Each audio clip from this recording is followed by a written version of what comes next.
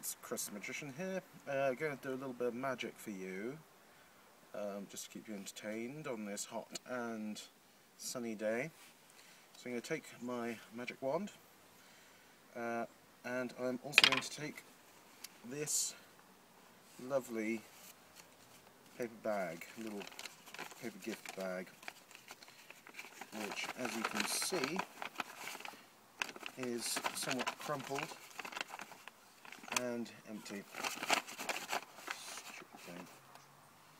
And as you can see, it is empty. Anyway, I'm going to give it a little twiddle and a little wave around the bag, and kind of like as if by magic, then we get out of the bag, what do we get? We get a little box, a little flower box. Pop that down there, and as you can see, the bag is still empty, properly empty.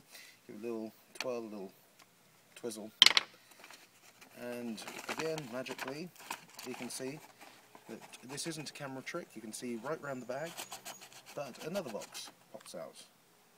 It's rather childish and pathetic, but you know, free entertainment.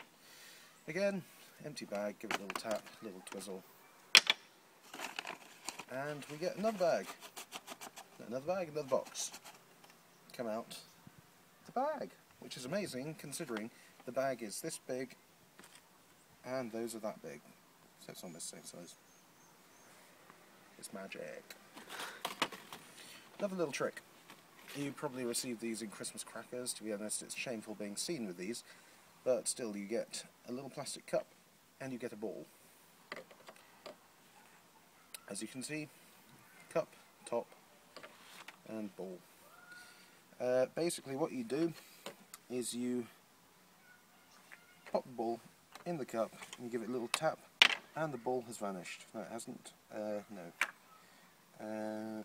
Right, you take the ball, you pop that in the pocket, you pop the lid on the cup, you give it a little tap, and of course the ball has magically jumped back onto the cup. Of course, that's impossible because there is no ball. But you give it a little click and of course there is a ball.